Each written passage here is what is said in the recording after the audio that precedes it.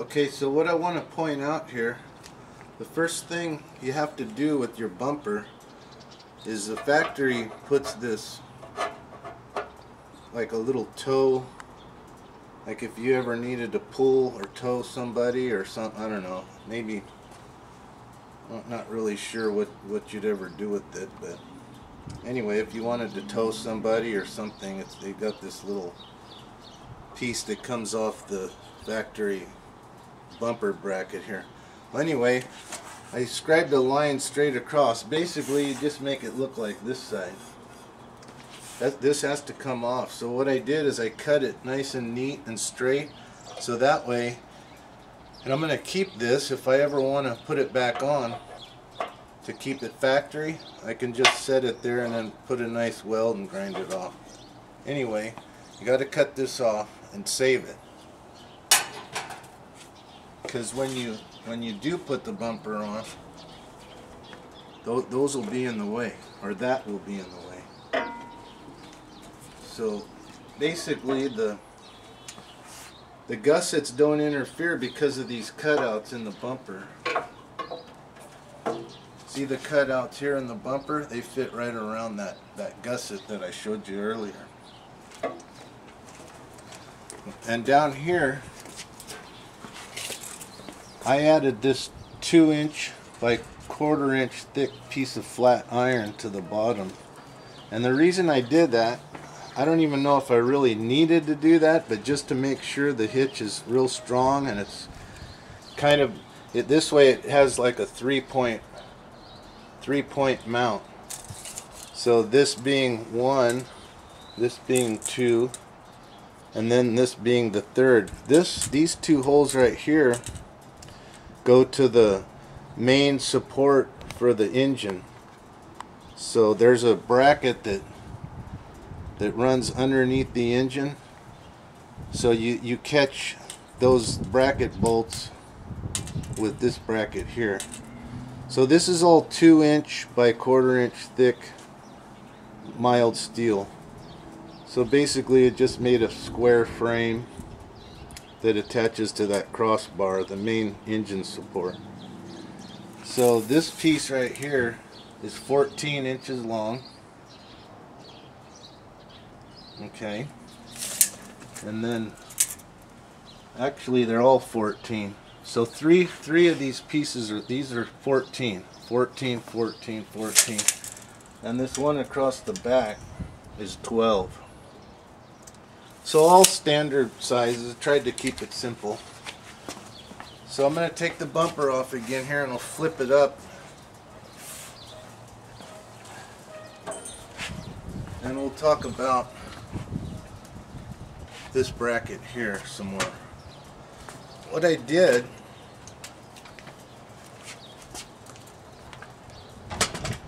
this thing weighs about 35 pounds too, just thought I'd mention it. So right here you'll notice I added a couple of, looks like 2x2, yeah, 2x2 on top of this 1/4 by 2.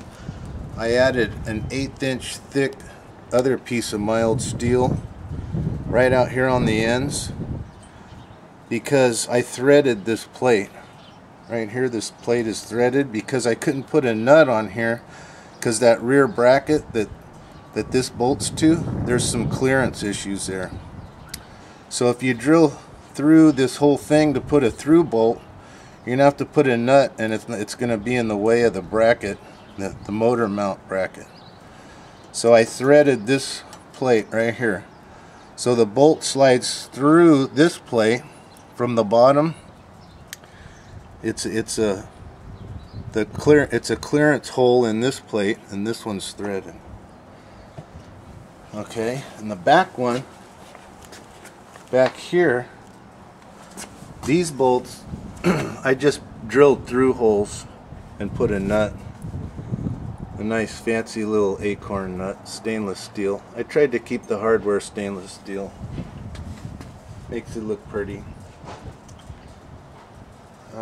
Okay, and over here, there's a reason for this if you look at this bracket on this side, it's different than the one on the other side. The other side doesn't have this 1/8 inch thick plate right here. It's 1/8 inch thick by 1.25 inches wide. Is it in focus? God, that's pretty close. Okay, so it's 1/8 inch thick, 1.25 inches wide, and it's 6 inches long. Okay, 6 inches long, and I just spot welded it to the top of this, the main bracket here. The reason for that is the bumper, one of the bumper brackets is thicker than the other, and it was due to that toe hitch part that I cut off.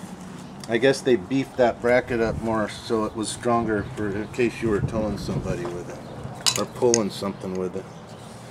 Yeah, see, now this side isn't gonna have that 6 inch by 1.25 inch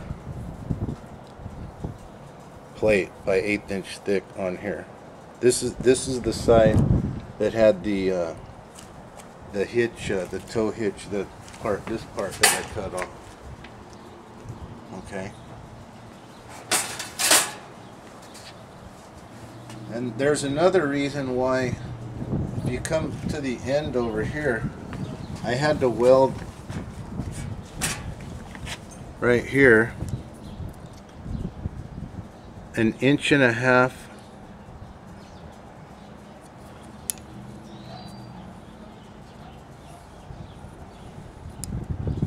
It's 1 3/4 inches, same width as this, width by 1.5 inches long plate, 1/4 inch thick plate on here. And again, I'll grab the bumper and lay it on there and show you why.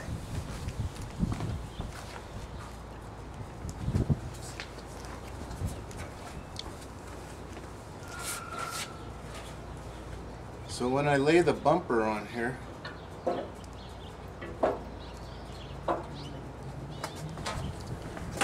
we're going to simulate it being clamped down onto the, or bolted down actually to the bus frame. So if you run a straight edge across here, see how this is all in the same plane here? This is like, this simulates the frame of the bus. So when you bolt it up, if this 1/4 inch thick plate wasn't on here, there would be a gap.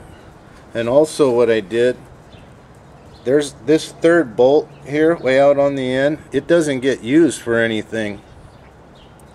I don't even know why the factory put it there, but it's a good thing they did. So what you want to do is take a tap and clean it up, because most likely it's all full of crud and gunk and everything, and maybe some rust. But run a tap through this hole in the frame and pick up that third hole. I just felt better about using all 3 holes than just the 2 that the bumper bolts to. So let's come across the other side and I'll show you over here. So see, again, if we lay this simulates the flat frame of the bus. By adding this 1/4 inch thick piece of flat, it fills that void that would be between the frame and this bracket. So it sucks it up nice and tight.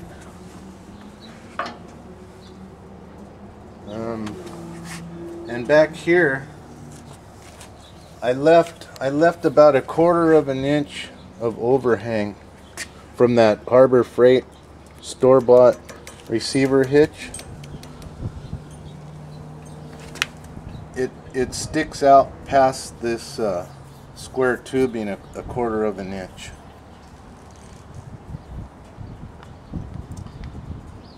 So basically, when you clamp it up to this 2-inch tube, you're going to have it sticking past 1/4 of an inch.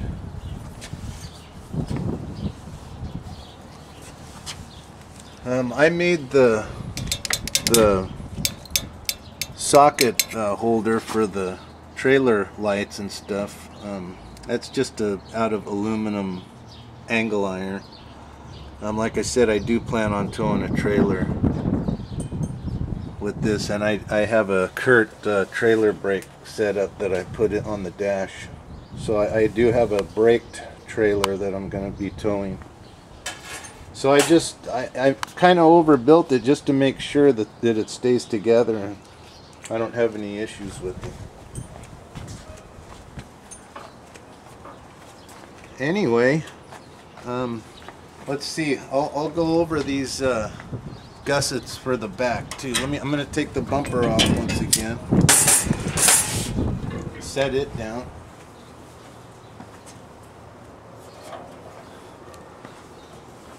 Okay, so these gussets here,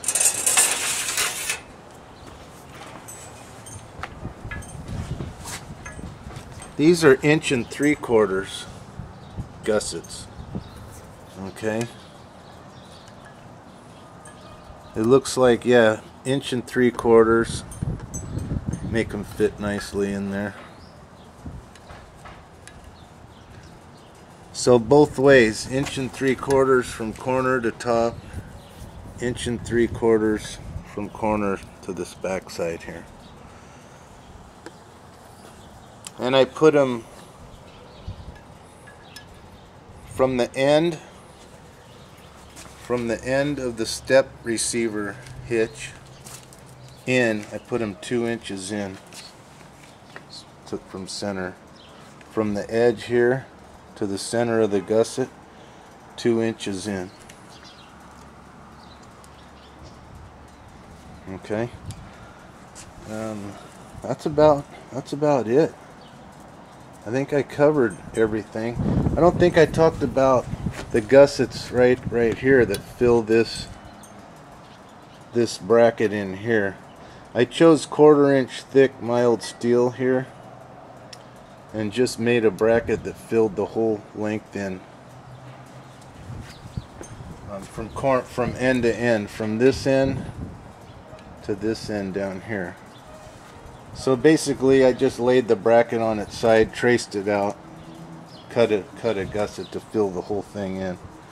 The reason you have to weld it on the inside the way I did is it needs to maintain that 1 3/4 thickness. That 1 3/4 thickness because of how the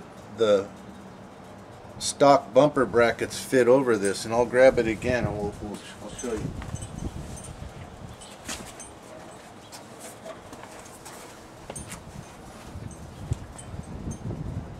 So see how it's shaped, this channel shape right here.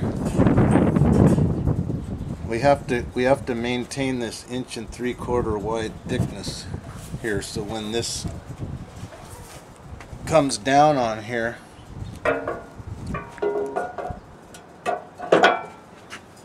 this gusset, the gusset I just talked about, doesn't interfere with how it fits over the stock bracket, the stock bumper bracket. And that's about it. If you choose to make one of these yourself, it can be done with a welder. It has to be a good size welder. You don't want to use a little small 220 unit. You want to be able to put some amperage in there and really get some good welds on there. That's about all I can tell you about it.